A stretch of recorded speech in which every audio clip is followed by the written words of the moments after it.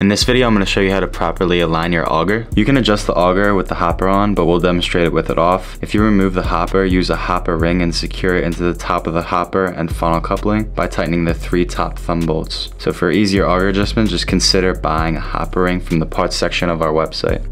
First, we're going to fit the auger alignment hub into the bottom of the funnel and hopper coupling. And then after we do that, we're going to tighten the bottom 3 thumb bolts to keep the hub secure.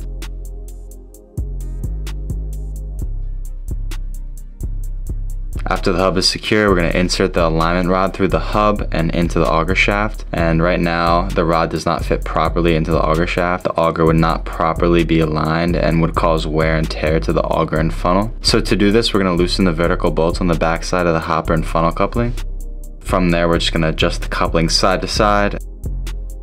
After we do that, just ensure that the rod fits smoothly into the auger shaft. After the rod fits smoothly into the auger shaft, we're just going to tighten the vertical bolts. After tightening the alignment bolts, the coupling can shift slightly, which may throw off the alignment. So always recheck by ensuring that the alignment rod still fits smoothly into the auger shaft. So whenever cleaning your hopper, only loosen the 1 horizontal bolt on the coupling. The 2 vertical bolts should not be adjusted unless your auger is out of alignment.